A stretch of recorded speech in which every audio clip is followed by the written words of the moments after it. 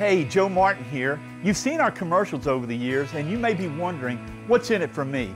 Well, ITI Technical College has been selected by Forbes magazine as a top 32-year college. But even more than that, the reason we do this is you. Our tagline is for a better life, and we mean that. For you to be able to have the life you've always dreamed about, to do the things for your family you've always dreamed about. And it can begin here, where we are dedicated to your success, because here at ITI, this is Sports 225 with Lee Feinswag, and I'm Lee Feinswag. We're in our 24th year, if you count Sports Monday and Sports 225, and the only way that could happen is, well, it's my show.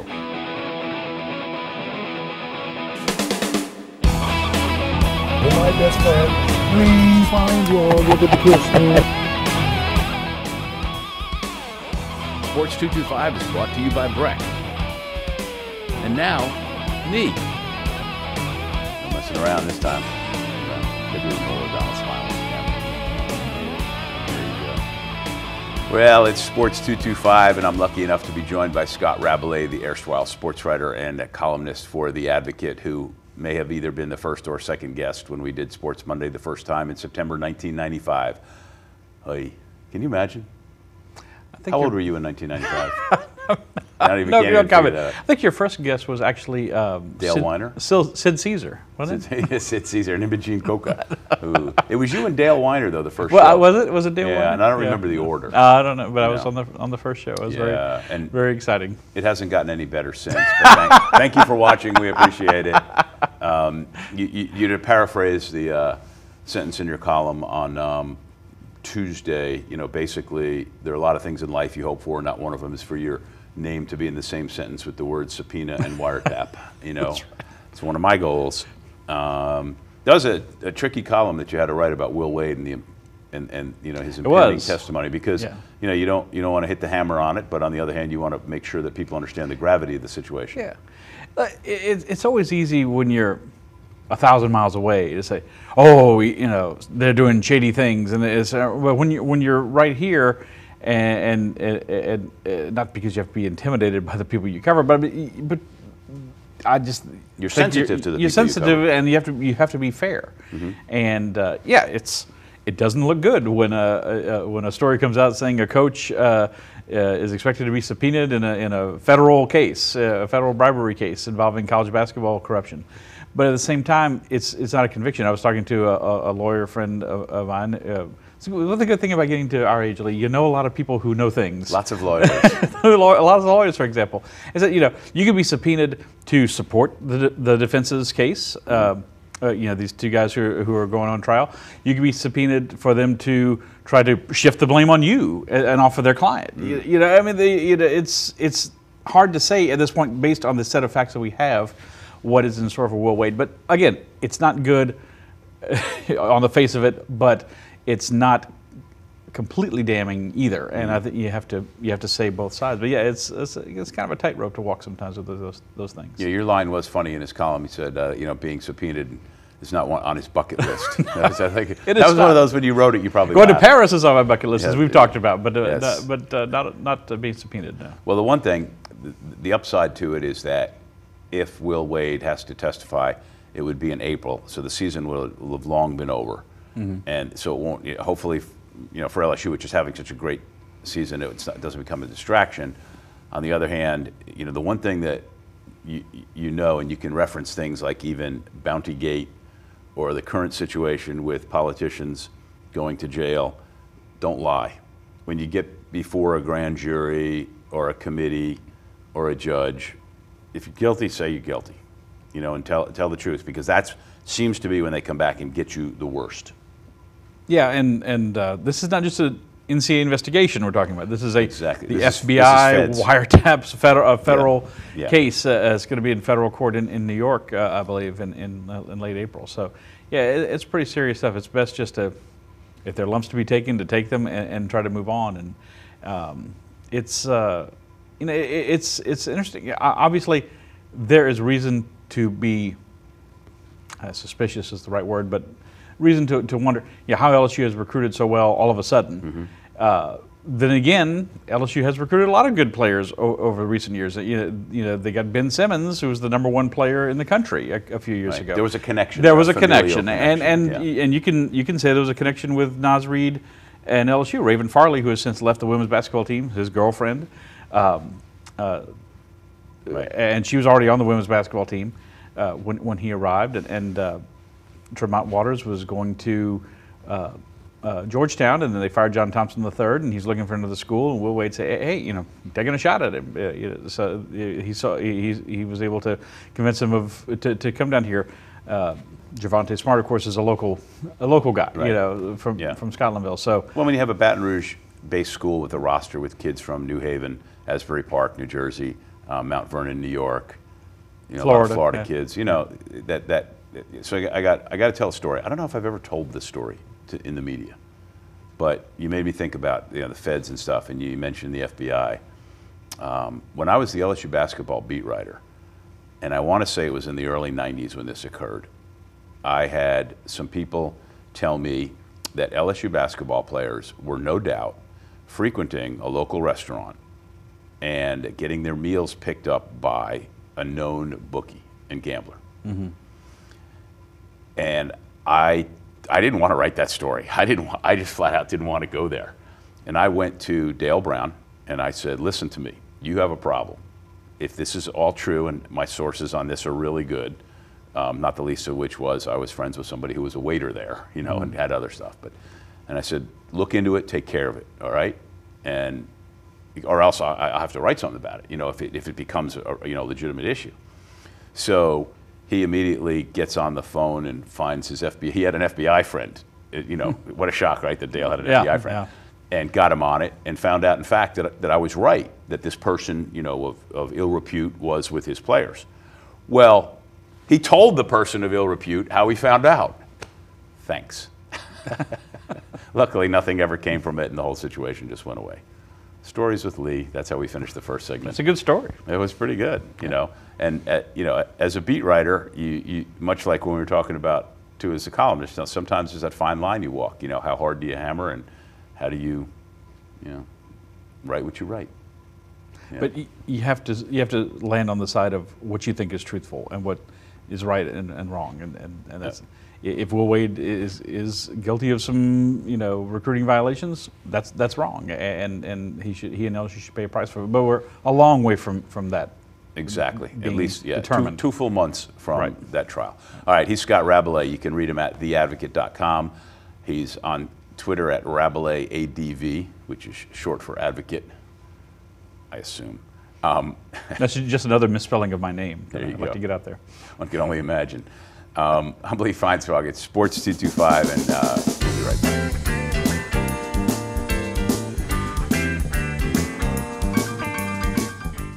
Hi, I'm the human dislike button.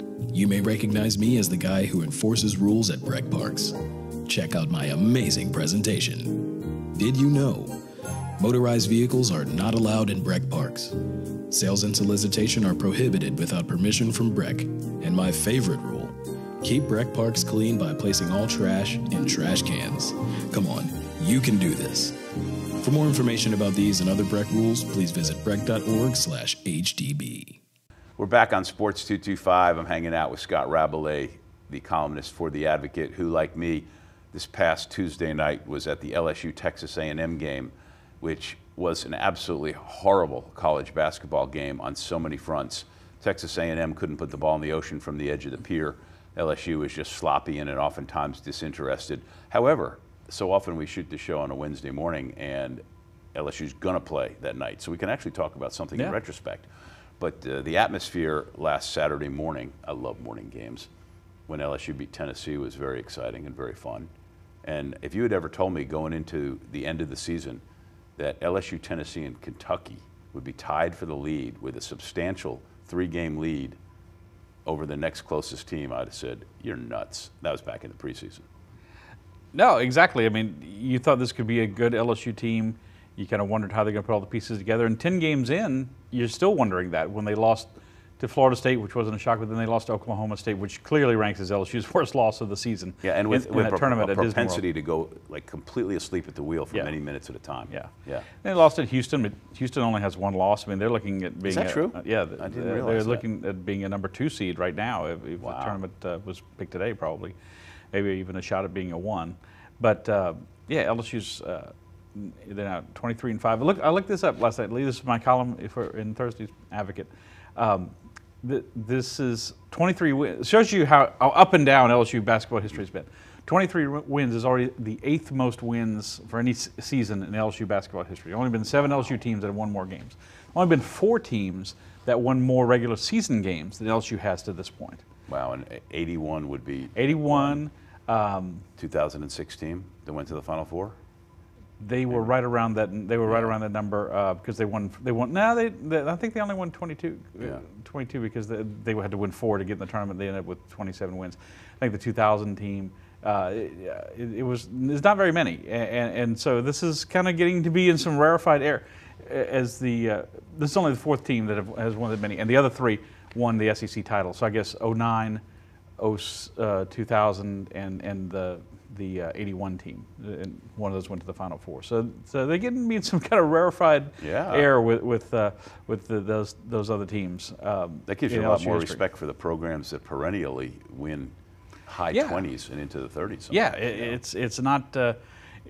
Some programs kind of like the Dukes and the Kansases kind of skew things, and you're like, these seasons don't come around all the time for everyone. And whatever you have to say about LSU and Will Wade, it is enjoyable to see people excited about college basketball, because March Madness comes around all the time, and a lot of times you're watching other teams play, but LSU's going to be in it. They're going to be a highly seeded team, a team that people like to say is a trend, has all the pieces to make a run to the Final Four. A lot of factors go into that, but they have what you need to get there. Bracket matchups and seeding. I mean, right now, that means a lot. Right now, logically, LSU would be a 3 or 4 seed, more likely a 4, depending on how things go in the SEC tournament. I think LSU is going to win all the rest of its conference games. Although very tough game at Alabama, for one. They never play well at Alabama. That's tough, and at Florida, both teams, playing both of those teams on the road, especially Florida, which, easily could have made things worse for them here, But the point being is that if you get to the SEC tournament, closing out the regular season, go there and win, because they're in that double bye situation. So even just winning 1, might put them in a 3 seed situation. I think they already locked up the double bye. They did, yeah, at this point. So it's you're talking about, you like day games and stuff. This is where the sports writer, you don't want to be a fan, okay? Yeah. But this is where the sports writer's self-interest comes in. The 3 seed in the SEC tournament plays the very last game on Friday night in Nashville of the quarterfinals, which is a 9:30. So that's going to be like the evening session starts at 6. And then it's 30 minutes after that game concludes, that kind of thing. So you're talking about 8:45 tip-off probably. I do not want LSU to be the 3 seed for me. And if LSU goes at this point wins 2 out of their last 3, they will at least be they'll be the 1 or the 2 seed, because they'll have the tiebreaker on the team that loses the Tennessee-Kentucky game. They still play in Knoxville in a rematch of the game in Lexington. So one of those teams is going to have a 3rd loss. Oh no, it's all about us. This is what I'm saying. It's tough though, because when you got that late night, and then even though you won't play early the next day, that's still tough. It's tough on not just sports writers. It's tough on teams. That's why it's so rare that teams are able to march through a conference tournament with their lives depending. It's just a little surprising. And I think they try to group the teams that are going to play each other, but it's just kind of surprising that it's not the 4 seed that has to play the late game. But it's the 3. Well, TV factors in for it too. And inevitably, when you think you're on cruise control, then those are the games that go to double overtime or something. You've been to the SEC tournament in Nashville, right?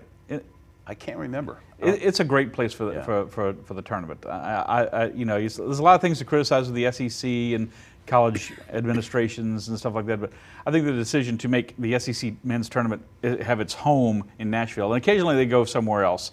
Like last year, the women's tournament was in Nashville, and they played in St. Louis, I think. Yeah, I never liked going to Atlanta, even though it had its advantages. All right, I'm about to have a monster coughing fit, so I'm holding it off as best I can. Scott Rabalais here. I'm Lee Feinswag. We'll take this break and drink some Dasani water. We'll be right back.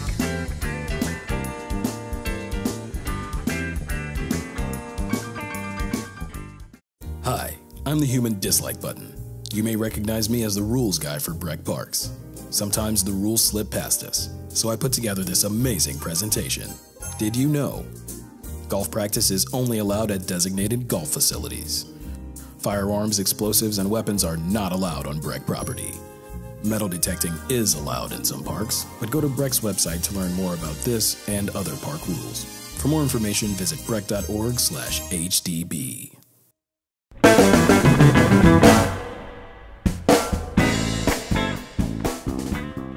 Crazy. Can see that. Welcome back to Sports 225. I'm Lee Feinswag, hanging out with Scott Rabalais. We were talking about some impending trips we have coming up. I've got to go out to Los Angeles and San Diego, and if you took my house and put it where my friend lives, which is just a small house, and my house is actually way bigger than his, and mine would double in value. Oh, in San Diego, wouldn't you like to if lift it up somehow and transport it to Southern California? In his case, they rent this little small house, and they own rental properties elsewhere, not in San Diego. But trying to buy a place there would just be ridiculous. You know what they say the most expensive state to live in now actually is Washington. The state of Washington, or Washington D.C. Oh, yeah, right. Ross Dellinger, our former sports writer who writes for SI.com and is just a great sports writer, and his wife Liz Crisp is covers the Capitol for us, but she's going to be our Washington correspondent. So they're moving there, and he was just telling me what an one-room apartment is going to cost them in the district. It's just insane. It's like $2,300 a month or something. Well, as an aside, an assistant volleyball coach from UCLA took a job at the University of Kansas and went into reverse sticker shock. Mm-hmm. Wait, we can buy how much here? We can do how much? Right. And have good schools? Yeah. Whereas in LA, it's amazing how many of the coaches at UCLA who I know, don't live anywhere near Westwood for starters, and drive a long distance, and they're well paid. Yeah. Anyway, so be happy you live in the Baton Rouge general area, where our real estate prices are very affordable, and our taxes are basically non-existent. That's true. And we may be last in roads and schools, but we're good in sports, and that's why we have TV shows like Sports 225. Somewhere along the line, I forgot to say Scott Rabalais here. Maybe I did. He did. Yeah. Yeah.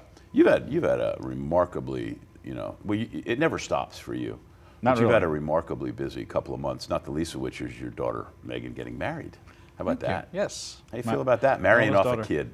She's a doctor, and she married a doctor. Yes, they're both in residency, and my new son-in-law Robert is a huge Saints fan, huge Saints fan. So so the day of the NFC Championship game, I called my son Nicholas, who was one of the groomsmen, and I said, he lives in New Orleans now. He just got a job down there. And I said, where are you watching the game? He said, oh, Rob got us tickets to the game. He surprised all his groomsmen, and he and his dad got them all tickets to the NFC Championship game. They had to sit in like 2 blocks, but still they were all in the stadium. Wow. And of course, I talked to Robert afterwards, and he's just like, I just can't believe it. I said, this doesn't make it better. But think of this. 40 years from now, people will ask you, were you at the game when one of the worst calls in sports history was made? And you'll be able to say, yes, I was. You were at the game, right? Yes, I was. Yes, sitting way up in the nosebleed, but you can't see a thing. I have my binoculars, though. I was actually, I had them out for that play. I've talked about this before on that show, on the show, but that call. So I am of the belief that officials are honest and want to do their best and are pained greatly when they don't. And those 2 guys who blew that call probably just feel terrible to this day. I can't imagine they don't.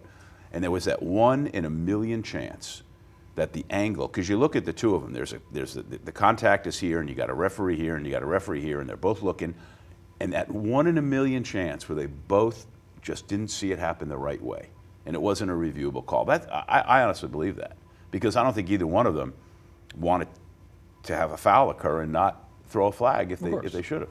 Of course. And it was just the defensive back for the Rams was so out of position. Mm-hmm. He was trying to foul. I mean, he was trying to break up the play. No, it's better to give up pass interference than a touchdown. And in a world of histrionics, where even the slightest contact out at midfield from a receiver, and he's like, throw the flag. The Saints player just got up and No, ran he back did. to Yeah, the Tommy huddle. Lee Lewis Yeah, did not. yeah, Didn't. I mean, Sean Payton went nuts, but Right, he right. just he kind of got up and And maybe it happened so fast for him that he didn't realize right. either. You know? Yeah, that was an interesting part of it, but it does illustrate many things. But one of them is how the NFL is very concerned about a quarterback. If that had happened on Drew Brees or on the Rams quarterback, there would have been a flag, I think. But the NFL pays lip service to player safety for a lot of other players. Yeah. By the way, while we're talking about the NFL, how amazing is it that 3 Louisiana guys are going into the Pro Football Hall of Fame this summer? Johnny Robinson, who played for the Kansas City Chiefs, where you lived many years ago, played for LSU in that great backfield with and then Billy Cannon. they won at Tulane. Is that correct? Did the Chiefs beat? Yes, the Super Vikings Bowl at IV. He was in Tulane? that game. Yeah, and if you go that was the one they won. outside The one they won. if you go outside of the Riley Center, the rec center on the Tulane campus, and there's a big field there where it's a half soccer field, and they do intramurals. But there's a little monument with a placard that explains that the Super Bowl occurred on this site. It's hard to believe that it was an 80,000 seat stadium right there. It was squeezed in. With no parking anywhere. No Yes. parking. He's in. Kevin Mawai, of course, who I covered Right. at LSU, played in the early '90s, And a great then, guy. and then Ed Reed from Destrand, who went to the University of Miami, but was a first ballot Hall of Famer. So it'd be very nice. Mr. Robinson should have gone in years ago. And I did a column last year about his candidacy, and he get in on the Veterans Committee. And the guy said because he played most of his career in the AFL, that was kind of a bias there. A lot of players with similar stats who played in the NFL Right. got in years ago. So it was very, very nice. This could be a very nice thing. I hope I get to go cover it. I went to Morton Anderson got in a couple of years ago. It was really neat. It was really a neat. Yeah, event. no, I went there. I went to Canton. But Johnny Robinson, his father, Dub Robinson, for which the LSU tennis stadium was named on campus, is no longer there. Now it's Is it on the beach- Dub Robinson Volleyball Stadium? Yeah, I hope they Beach put up volleyball? some recognition of Dub Isn't it Robinson nice? Have you there. been? It's nice, Beautiful. isn't it? It's Yeah, I beautiful. mean, It's gonna you're a be big fun. volleyball guy.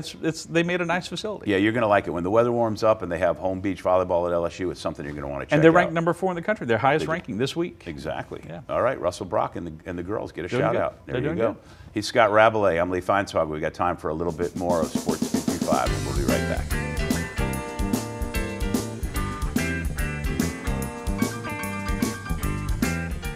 Rec parks close at dark. You want another? I think they'll pass. Amplified music and sound is prohibited without permission from Breck. No alcoholic beverages on Breck property. Smoking of tobacco products is not allowed. Use of fire is prohibited except in grills. Gotta remember, Breck wants you to have fun, but in the right way. For more info, go to breck.org/HDB. We're back on Sports 225 and coming down the home stretch of another show pre-Mardi Gras week. Got a nice best of coming up for you next week, but if I told you what it was, well, you know, I can't remember. That's really why. But it's good. It's good. We wouldn't replay it if it wasn't good. This one's so good, we'll replay it this summer. Thanks to John Williams from Think JCW for directing the show. Go to sports225.com for all the show listings of when we're on Your View, which is Cox 4, and CST, which is shown in like 18 states. And there are people sometimes who watch this show in like Missouri or San Diego, and we thank you, and I wonder why. But, you know, thank you very much. Cool. That is You know, cool. yeah. My partner Ed in San Diego has occasionally, watched it, and Because they have Cox cable. yeah. Cox is big in San Diego. Cox's name's on the basketball arena, or used to be. at San Diego. San Diego I think State? you're right. Yeah, or one of them. Yeah. San Diego State. If you ever get a chance to go, and the campus itself is just okay, and it's not right on the water, but they have a swimming pool outdoor complex there that is of country club proportions. I'll bet. With young starlets just lined up everywhere in the sun, and you just go, this is unbelievable. Yeah. Nice place. What you got coming up in the near future for Scott I'm Rabalais? going to the SEC tournament in Nashville, and then. And drum roll, because it's his favorite time of the year, well, then, ladies and gentlemen. play An the hello, a writing friends. experience like no other. Yes, the Masters is coming up a little later this year. It's like the second. It starts like Masters Week starts April 8th, and so it's about as late as it can be. It's always the first full week of April. So I love covering college football. I love covering the Saints. And college baseball and basketball, all those sports, but that's my favorite week of the year. Somebody tweeted you and asked you for advice about going to the Masters. No, I saw someone. They got practice run tickets. They were just putting it out there. So I said, arrive early, and you can park for free. You go take your free picture in front of the clubhouse. You have to wait in a long line, but it goes fast. You're not allowed to bring cell phones into that. Oh no, you can leave your cell phone. But you can bring a camera on practice days and take pictures with a real camera. It's the only place you see real cameras anymore is at the Masters. You know, I still have one, and people make fun of me when I use it. Little Happy Snappy, that's Yeah. high quality. Yeah. People make fun of me. Why aren't you using your phone? Because I want to use the camera. Right. You want to make a nice photo. Yeah. And but yeah, people are like, well, I got to be in touch. They have these banks of phones on the golf course. You can call anywhere in the country for free. It's Really? Like, yeah, so it kind of discourage, to be, okay, you can't bring your phone, but you can call anywhere you want. Well, we will read about that and more in theadvocate.com. Follow Scott Rabalais there and on Twitter at RabalaiSADV. Thanks as always, sir. Thank the you longest for having tenured me. guest in the history of Sports Monday and Sports 225, and my dear friend. Since Caesar's not with us anymore. Yes, and enjoy spending time together. Yes, thank you. Good night. Get out of here. Go away. Just fade out. Beat it.